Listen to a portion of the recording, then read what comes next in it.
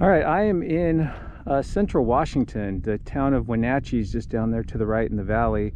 I'm here at a field geology conference, way out of my element. I know virtually nothing about the geology of this area, but that's what these field conferences are for, is it gives you a chance to get exposed to some different geology. Sometimes you even can contribute things you know or things you've seen from the areas you're familiar with that might be helpful to the researchers and the people that are looking at it. It is late July, and yesterday I think it was over 110 degrees. It's already pretty hot. So I'm going to keep this pretty short. The crew, the rest of the field trip folks are heading down the trail back to the cars. And this was one of our last stops here. So real quick, the geology here is we're looking at these things called the Wenatchee Pinnacles. We have, this is saddle rock over here. There's some craggy rocks across the way. And this one here is, the one down below is Wenatchee Dome. This one, oh boy, the name escapes me. I'll put it in the notes. But anyway, there's a series of these volcanic, presumably intrusions or extrusions, maybe shallow intrusions that sort of run to the northwest. So this one over here, that's kind of pink looking with some of the fire retardant that got sprayed on it, kind of lines up with this one over here. There is a dacite dike, a volcanic dike that kind of trends down this ridge right here. In the background out here, the whitish rocks are some younger sedimentary units that we didn't actually, a little too far away for us to hike to. But let's focus on some of the things in front of us here.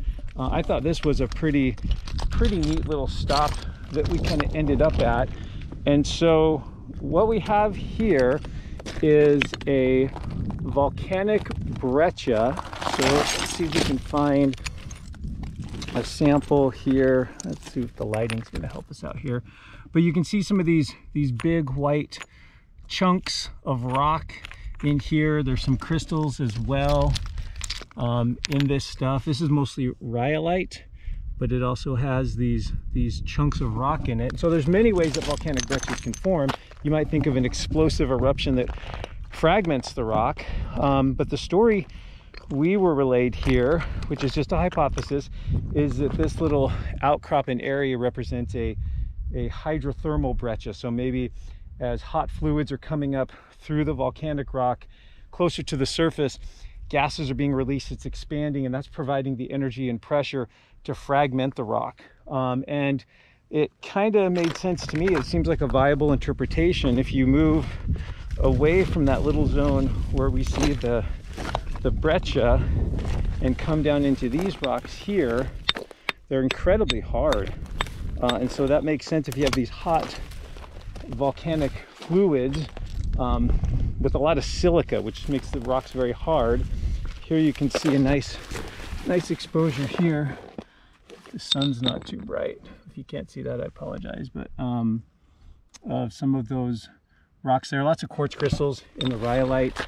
And then this grades into, that piece I just showed you was a broken fragment, but it grades into some rhyolite that has some flow foliation, some banding in it. So as this thick toothpaste-like magma was working its way towards the surface, you can actually see some of the flow lines there in this very viscous material. And then at the downhill end here, what we have is a conglomerate. So here's some of the rhyolite I'm standing on here, and then this is the rock that it intruded, was this cobble rich conglomerate with these big rounded clasts in it here.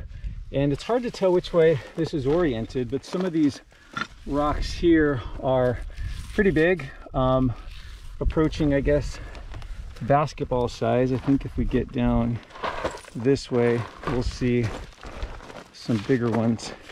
You can see them all weathering out of the slope here.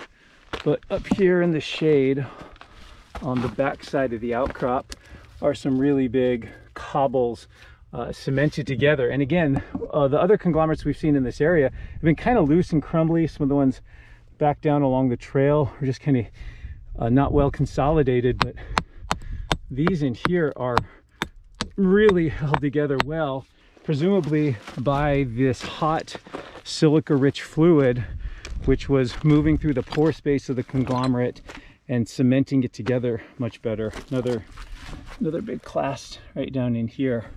So again, the nice contact here between the conglomerate and this rhyolite slash breccia that's been silicified, just completely welded by the hot silica-rich fluid that sort of impregnated the rock and moved through the pore spaces. So I'm going to head down the trail so we can catch up to the group. The Wenatchee Pinnacles on the south and west sides of the Wenatchee Valley. If you can see the peak way out there in the distance, that's Glacier Peak, part of the Cascades. Our view to the west, our view to the south, some of the apple orchards in the valley, and up on the plateau there. So super hot one today. Hope you're enjoying the videos. Remember, you can always send me some support for these if you'd like to. Those who've already done that, appreciate it. There's a PayPal link under the description and a Venmo address as well. If you want to send some travel funds my way, that'd be great. But hope you're enjoying these, and I want a cold drink. So have a great day.